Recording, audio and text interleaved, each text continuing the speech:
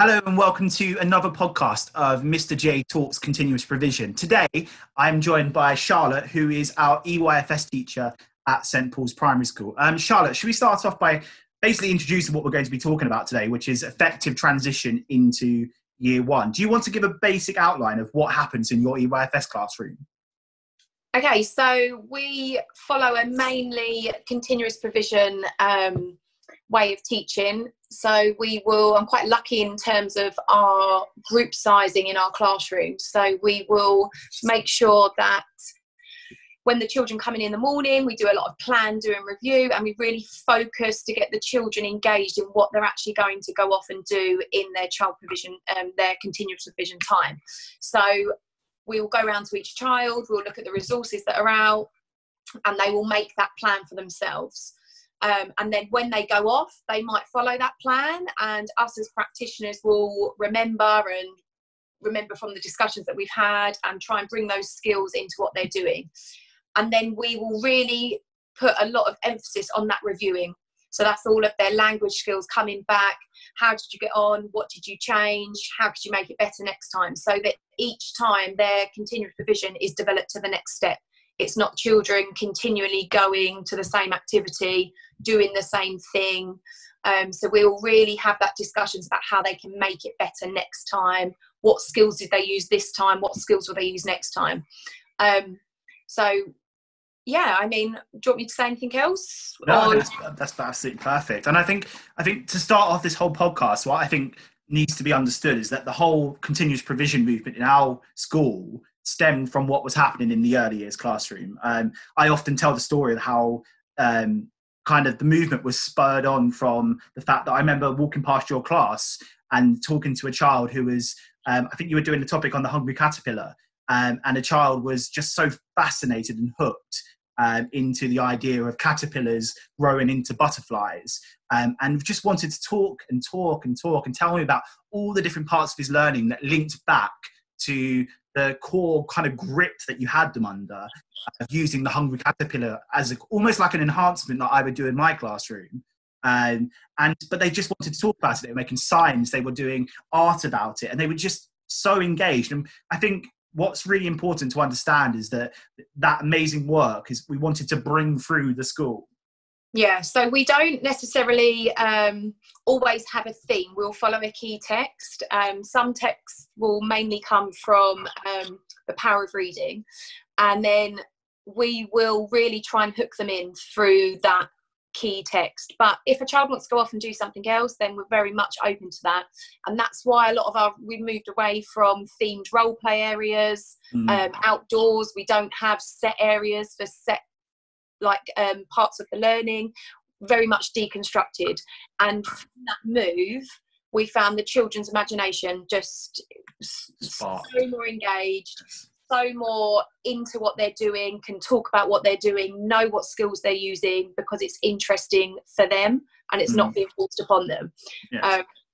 And one thing that really sticks with me is when we went on, I think I wasn't with you actually, James, I was with another TA in our school.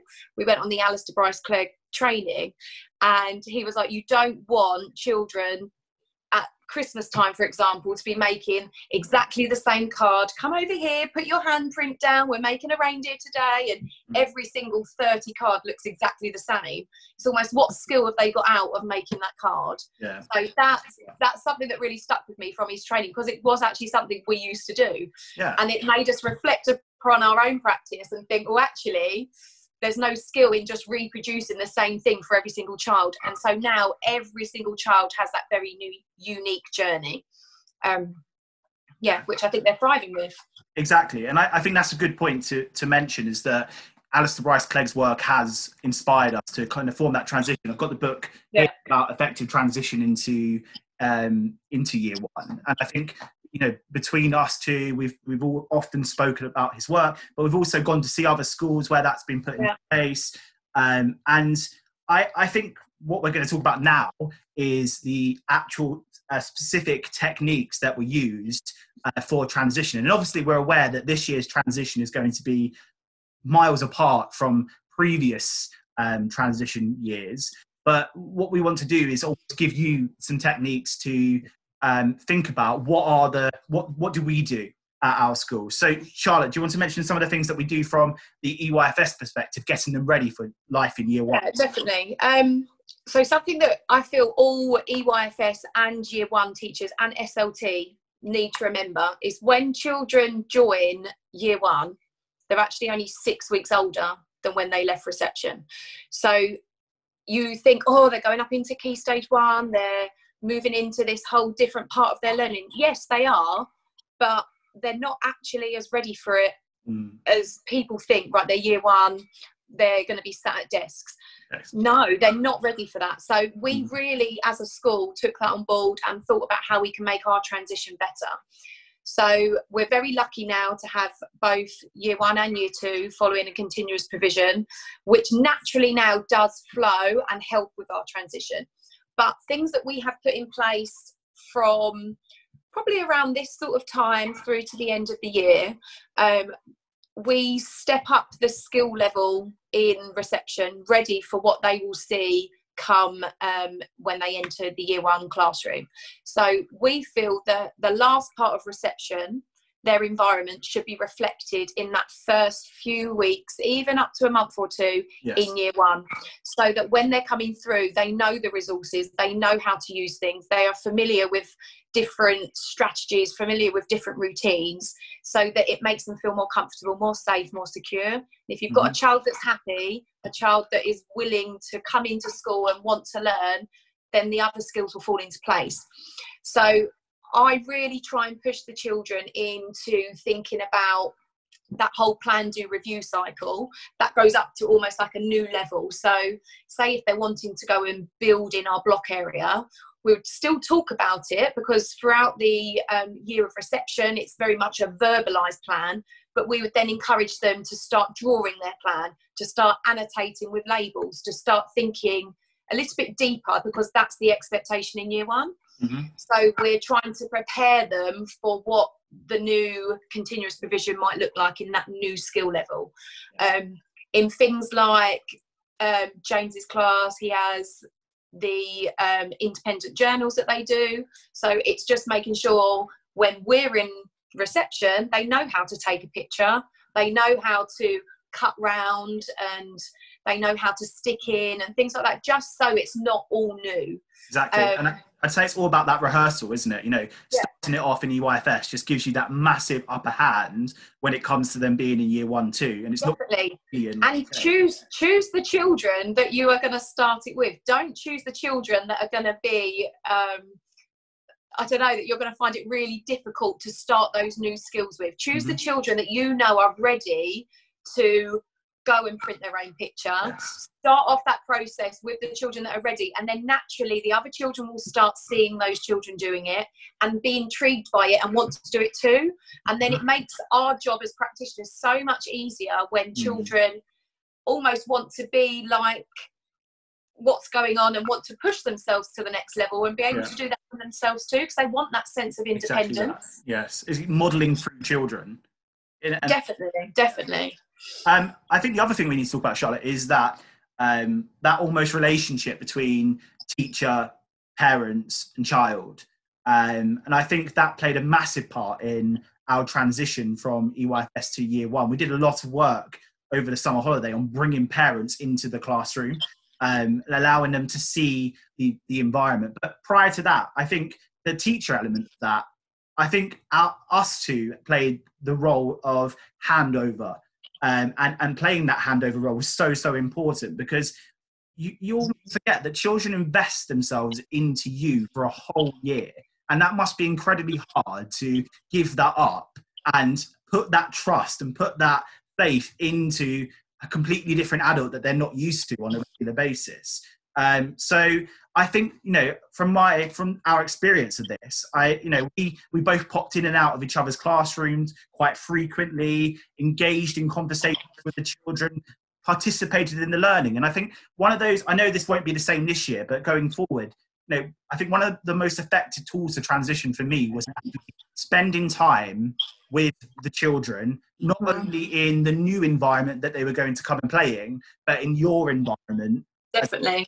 If I add upon that, I do, like, for our transition, we make sure that time is key. So the amount of time they spend with their new teacher. So for instance, in your PPA time, you used to spend half of it actually coming into the EYFS classroom and using, even if it's just half an hour, exactly, like working alongside the children in their own environment. Yes. And when the new children for the September intake come into and have their taster days and have their stay and play and their teddy-based picnic, all of the transition that we do for the new intake, my current reception would go in to the year one class and actually experience what it's like in the new classroom with you as well. So they almost get extra transition than what we offer the rest of the school, because we know that the jump from EYFS to exactly that Key Stage 1 is so much greater. But like what you said earlier, so for those real vulnerable children that we think, right, they haven't met the early learning goals, they're not at a good level of development, they are going to struggle with this transition more than any other child in that cohort, we do make sure that they have that extra opportunity. So like what you were saying earlier, the opportunity to come in on our staff inset days and look at the classroom ready, set up for September, send in social stories home, pictures of the classroom, pictures of the teachers, so that they can take that home with them and they can be sharing that with their family. That's been really successful. And just making sure that we are there for them. So you see them in the playground, you're able to have that chat, and it's not like, oh, you're not in my class yet, we're not going to talk. It's just all around the school. I mean, we're like that anyway with any children, but it's just making sure that they feel comfortable. Heightened. Yeah, definitely. Exactly that. So Charlotte, in terms of transitioning in light of COVID, we all know it's going to be a difficult transition this year. Potentially some of these children haven't been to school for some time now. Do you want to discuss some of the things we're doing in light of that, the difficulties that are presenting themselves? Yeah, I mean, it's going to be hard for all schools. It's great that we've both got year one and early years back at school, so they are in the trying to get them back into the routine of actually being at school.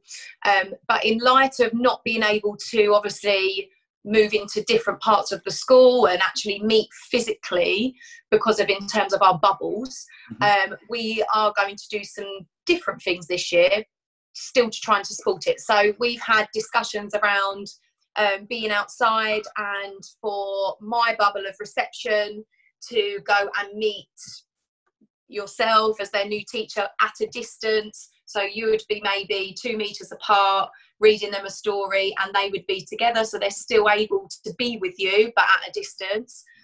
We've said about Zoom phone calls for those children that are most vulnerable and we know are going to struggle with that transition, to maybe speak to them even if it's at home, and also maybe to do Zoom class assemblies.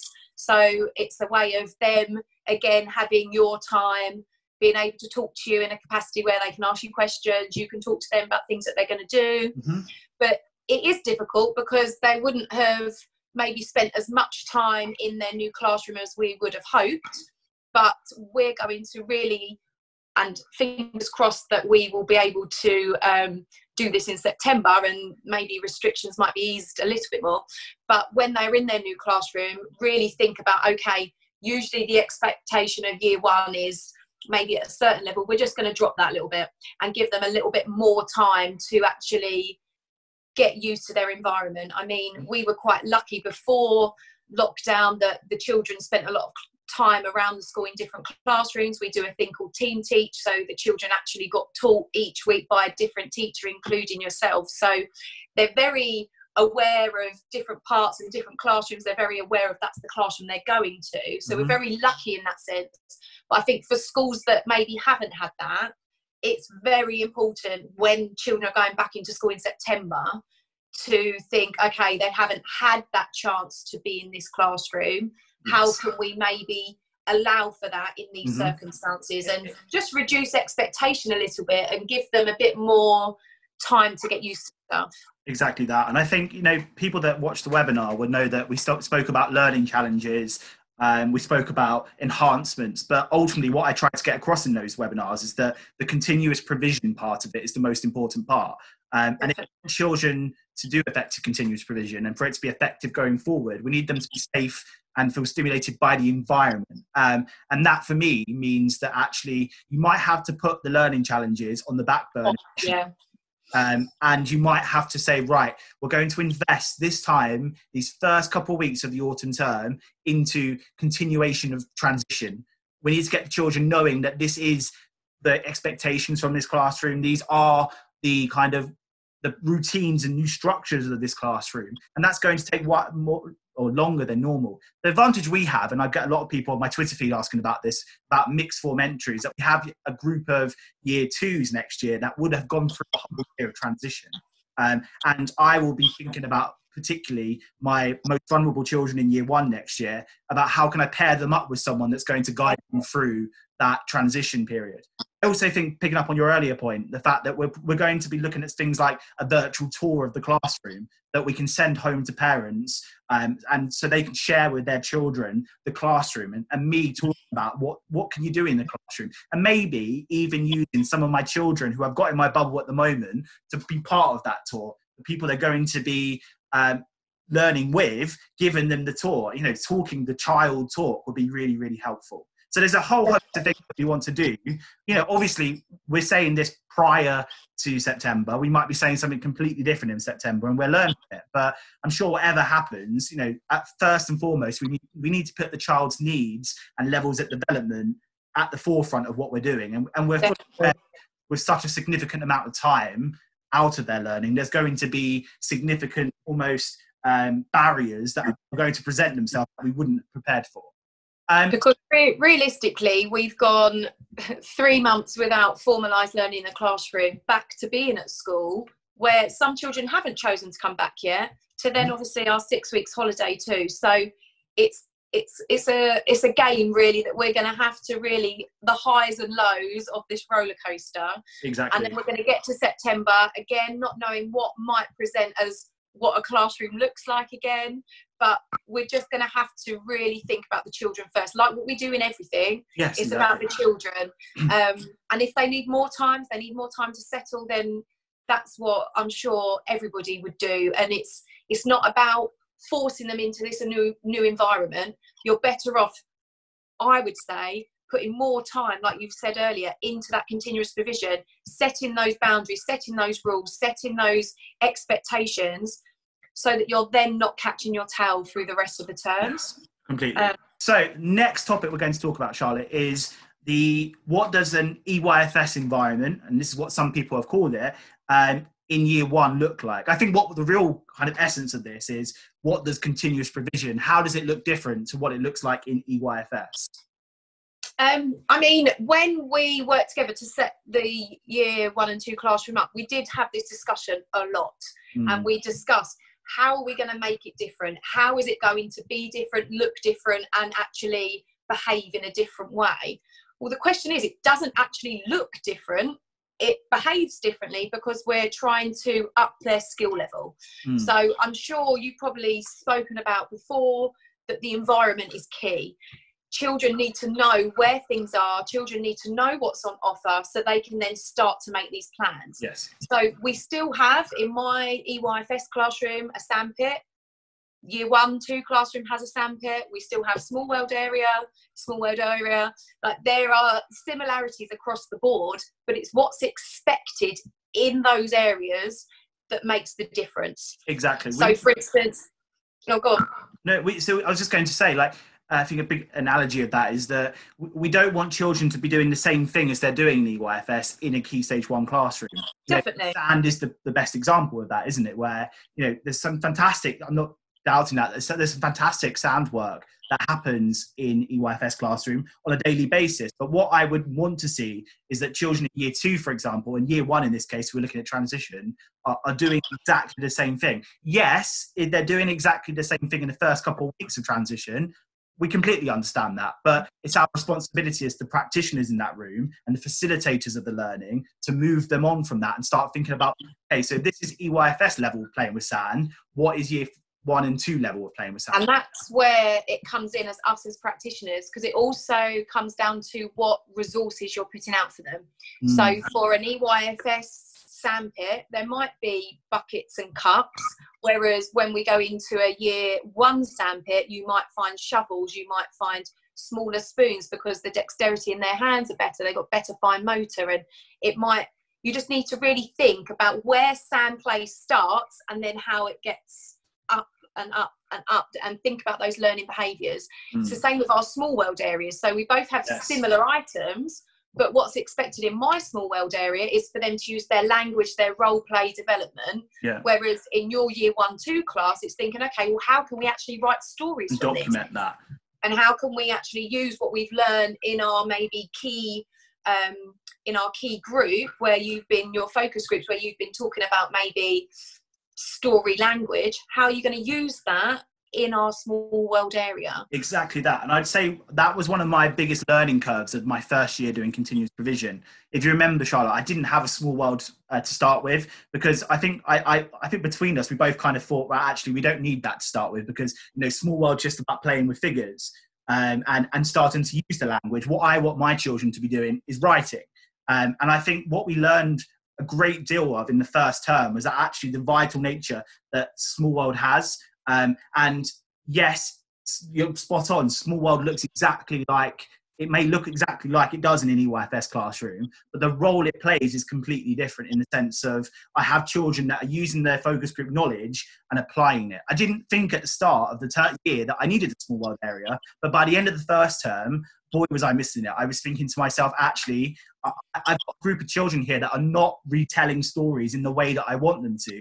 How am I going to change my environment? And then that meant me having to take a step back into that transition period and think, right, what did they have in EYFS that was getting them to this point? And how am I going to take that and go forward with it? And Small World had a vital role. And also, I think that you forget how important Small World is. Yeah, so exactly. That's how children are making sense of the world, replaying scenarios that they've been through. And I think particularly if we're thinking about transition with COVID, Small World will play an enormous part. Oh, yes. So children that might not have actually wanted to speak about stuff to start with, if they've got those resources there, they're almost going to reenact scenarios that have happened in their own home life through their play and through that. So it's almost not just about story writing and language, it's about actually being able to open up their own emotions as well, and replay, retell.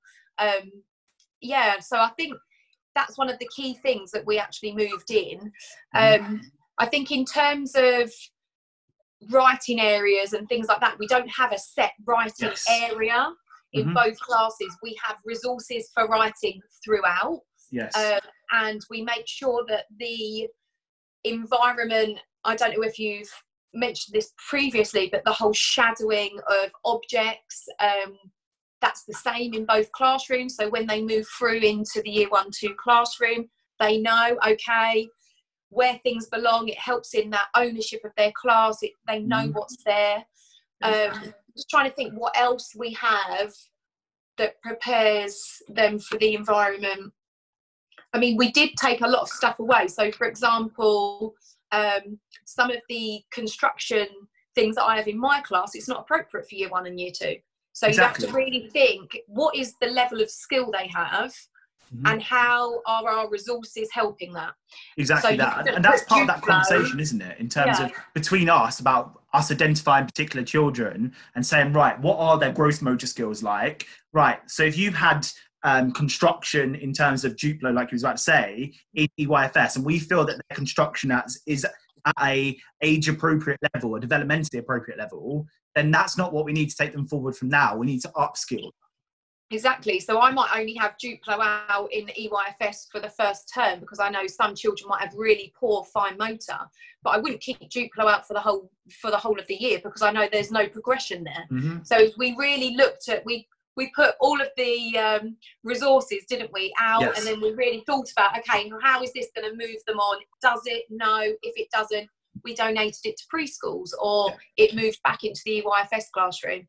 So in terms of water play, I've got a lot of maybe boats for floating and sinking. I've got different size measuring jugs, things like that. But actually in year 1, it's more focused measuring, and they've got you've got all of the different intervals on the scales of the measuring. You've got chances for them to actually engaging that further, which then relates to your Key Stage 1 curriculum. Exactly that. And that's not to say that, you know, in my classroom, we do get children that want to just float and sink things. And that's absolutely fine. But as long as that's not just what they're doing the whole time, and again, using that role of the adult and going over to them and saying, right, we're doing this. And I saw you doing that in reception.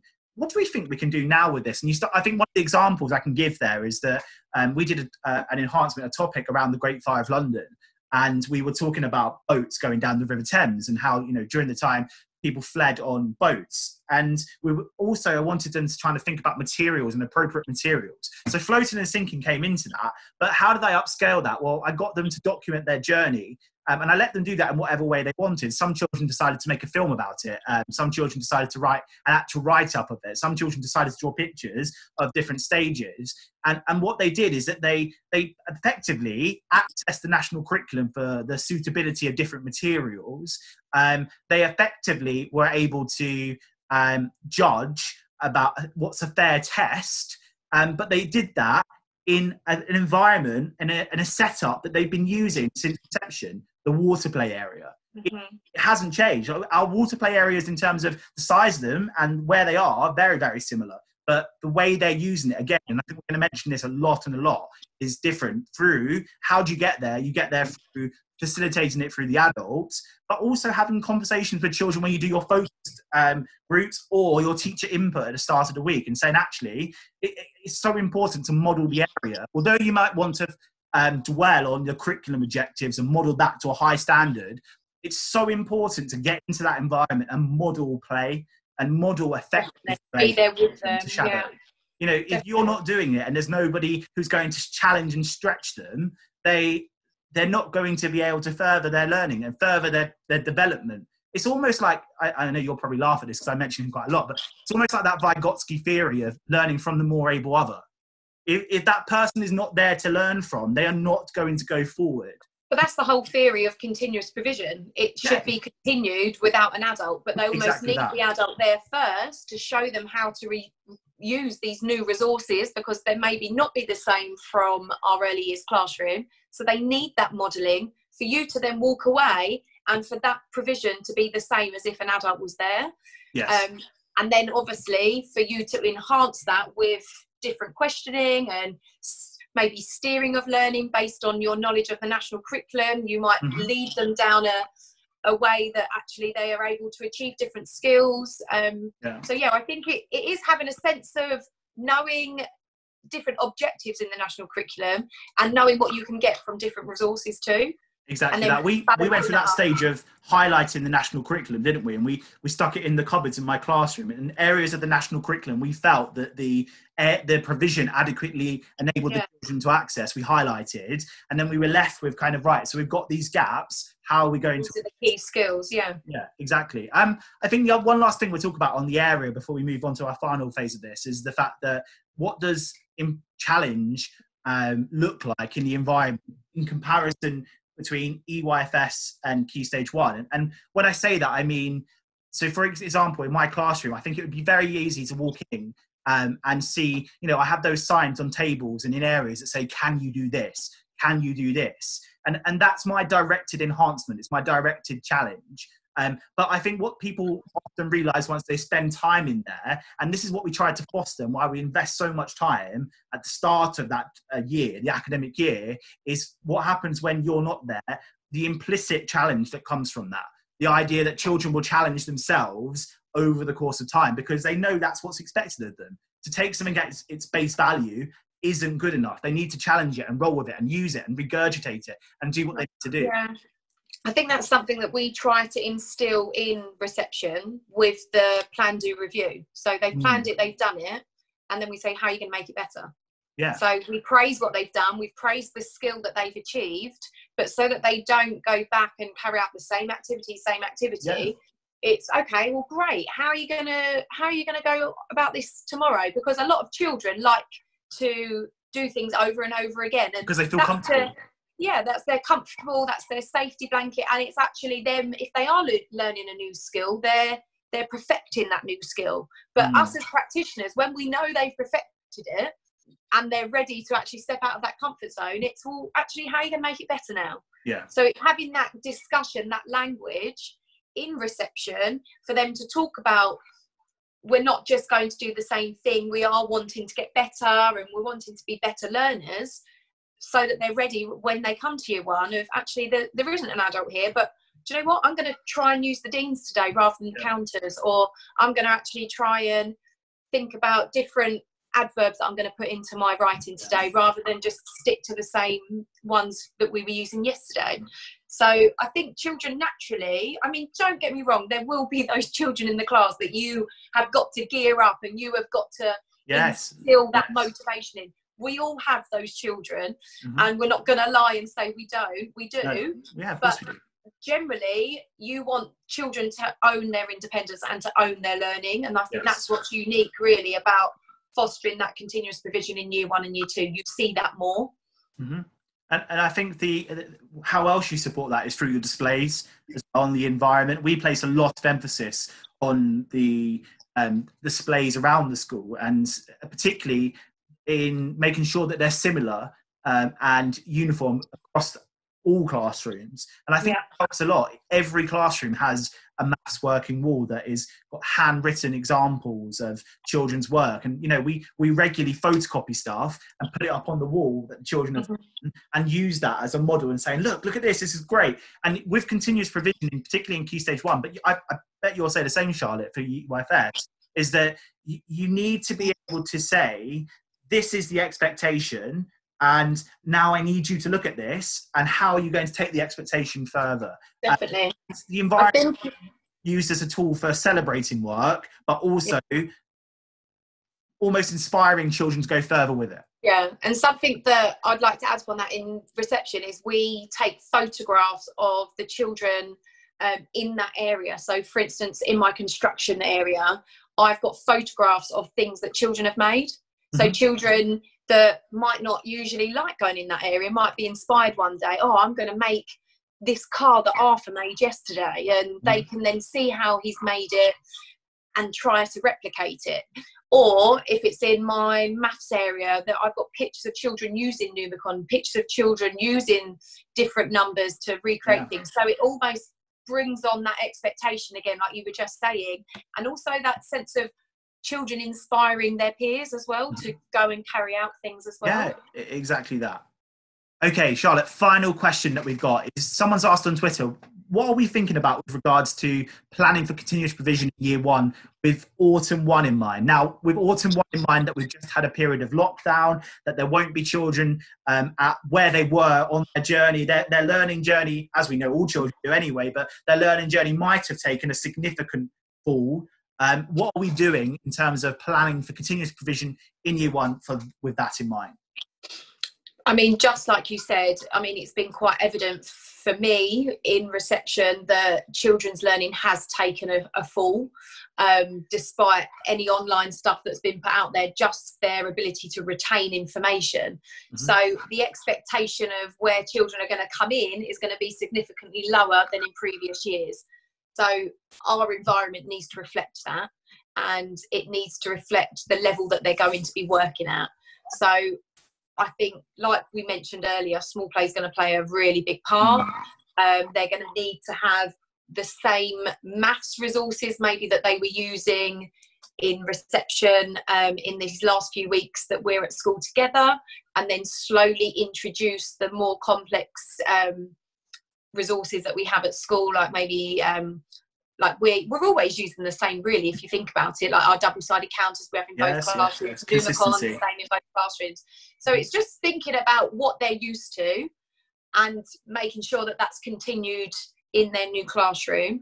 It may be that come after October half term, it does change slightly, but you don't want to change it too much to the point where they then don't know where things are.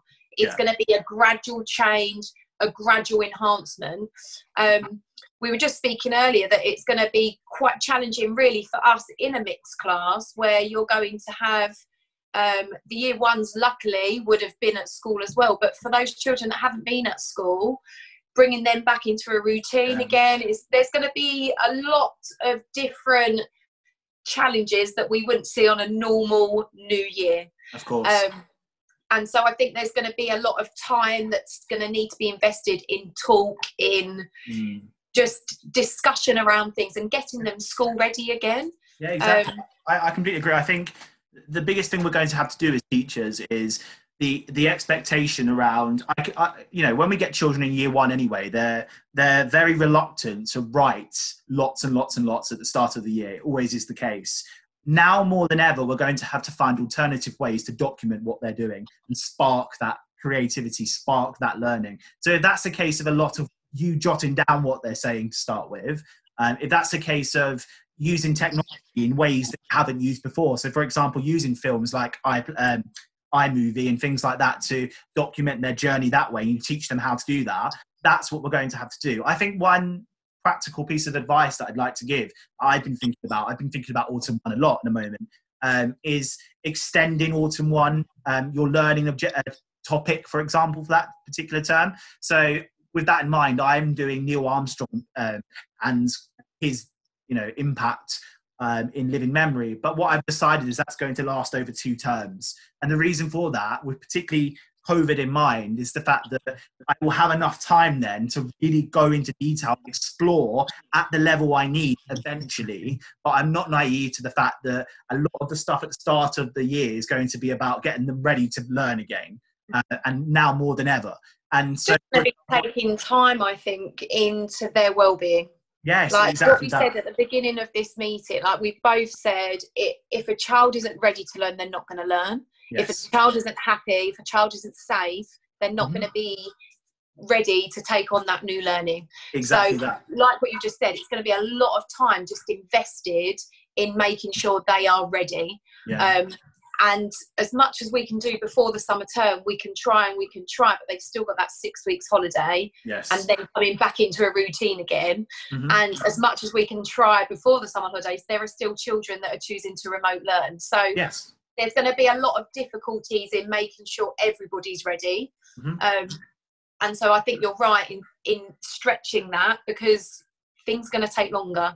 Yes. Don't put too much pressure on yourself to make it be like any other year. It's not going to be like any other year. You're not going to be able to cover, one of the trickiest things I get asked quite a lot is, and one of the trickiest things for me, is the fact that how do you cover national curriculum objectives in continuous provision? Well, actually at the moment, they are going to be able to access that, and I can promise you they're going to be able to access that. But right now, like you just said, we need to focus on the well-being and sparking that love of learning again. And I think what we have to do as teachers, and one of the tips I'd give people, is that we have to be willing to think about the continuous provision environment. And if you've set it up and it looks amazing, and I see, we both go on Instagram quite a lot and look through people's environments and go, wow, this is amazing, this is amazing. But sometimes you've got to be not so proud as a practitioner and say, right, I'm going to have to change this. I've worked so hard on setting this up, but these children are not ready to access this provision.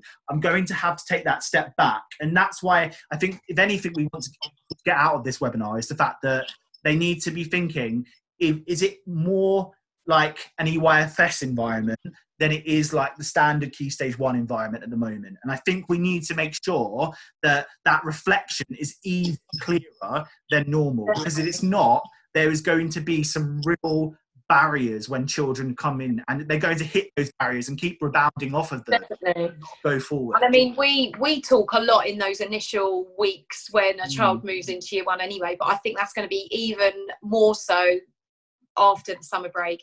And I think as well, like, although we've done a lot of transition between us already, like discussing certain pupils and doing our transition meetings, that's going to change again within a month's time. So I think communication between the early years and year 1 is key. For them to actually see moderation. We'd usually do that together, but obviously the EYFS isn't being moderated this year, or it doesn't have to be sent off. But we would still talk, and we would still make sure that you can see what it's like, and actually so that there's an agreement there. It's not like, okay, this data's being pushed up to year 1, this is where they're at, and then you have the year 1 teachers looking at thinking, no, I don't agree with this. Like, it really does need to be a joint effort, so that you're both on the same page and you're both actually working together, because otherwise I know in many schools the blame issue comes in. Oh, well, actually, EYFS set them up as expected, and I don't think they are. Whereas if you've done it together, then you're in it together. There's and no you argument work about together it. for the best of the child, Exactly. not for data. And I know an awful lot of senior leadership teams watch these webinars and talk to me about, you know, trying to push this vision across. And that element of accountability is going to be a tough conversation, really, isn't it? You know, there's going to be children that, not by the fault of the teacher, not by the fault of the child, but by the fault of this global crisis, they would have fallen behind. And you know, if you are one of those SLT members that still thinks that progress is linear and it's going to go forward, now is a better time than ever to realize that's not the case. And that this is probably now the time to reflect on that and think what's best to support our teachers, to give them the platform to enable the children to progress with their learning. And almost, you know, a term that keeps on getting bounded around a lot at the moment is the recovery curriculum. Well, this is the recovery curriculum, you know, reflecting the previous one and moving forward with it. Okay, so that's all for this week's podcast. I just want to say a massive thank you to Charlotte for coming on. Like I said at the start of the podcast, Charlotte's played a fundamental role in what continuous provision looks like at Stage 1. And without her, this project would be nowhere near what it is at the moment. Charlotte and I often laugh. A couple of months ago, we were inspected by Ofsted, and I sat in the classroom as the reading lead, and the inspector said, "Oh, so what do you think?" And I turned to the inspector and said, it's just so magical in this classroom. We laugh about it, but it really, really is. So I just want to say a massive thank you. I just want to say a massive thank you to Charlotte. We will be back with more podcasts. Ben and I are going to be doing a podcast on what does continuous provision look like, specifically for year 2, because I know there's been a lot of questions on that. And hopefully that will be live in the next couple of days. So thank you, Charlotte, and goodbye.